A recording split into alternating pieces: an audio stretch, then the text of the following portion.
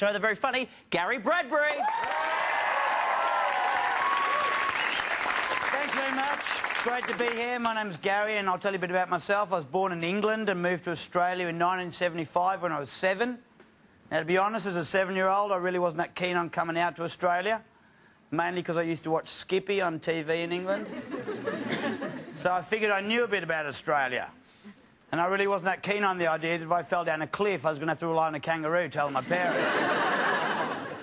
But it wasn't like that at all. When I got out to my first Australian primary school, my first English teacher in that primary school was a young German woman who didn't like me very much. And I don't know whether it was because at 7 years of age I could see the irony of the situation that a German person was teaching me English, or because I called my school project How England Won the War.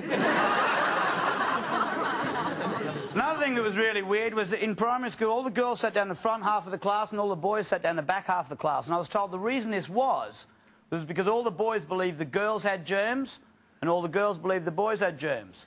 And kids would run up and touch me and go, "Girls' germs, no returns!" And everyone else that saw it happen would go, "Barleys!" I'm thinking, girls' germs, Barleys? Did I miss something on the plane flight over here? Of course, a few years later I went to high school and the teachers came out and told us that boys and girls do in fact have germs and we better wear condoms.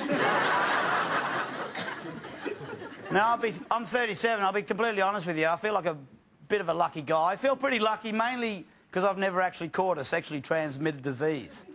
And it hasn't been through lack of trying either, I can tell you that. Because I haven't always wore condoms, which is a bit of a risk not to wear condoms. But I'm a risk taker, folks. I've been taking risks all my life. When I used to ride my bike to primary school, I never wore a stack hat. And I figure condoms and stack hats are basically the same thing. They're there for your protection and you really should wear them. But every now and again you think, well, I'm only going to be a few minutes. Grew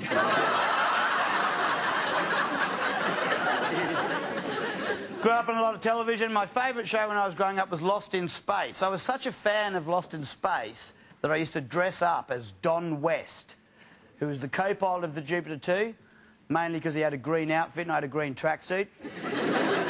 Got my mum to get me a green V-neck jumper and a yellow skivvy, put my gumboots on, made a laser gun holster out of a shampoo bottle that I wore on a belt, and went shopping on Saturday mornings with my parents thinking I looked like Don West. I feel like a bit of a retard telling you that.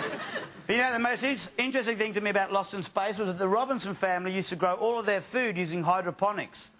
Now, as a kid, I'd never heard this expression, hydroponics, didn't know what it meant. Now I'm 37, I realise what a lot of people use hydroponics for. And I think I now know why they call that show Lost in Space.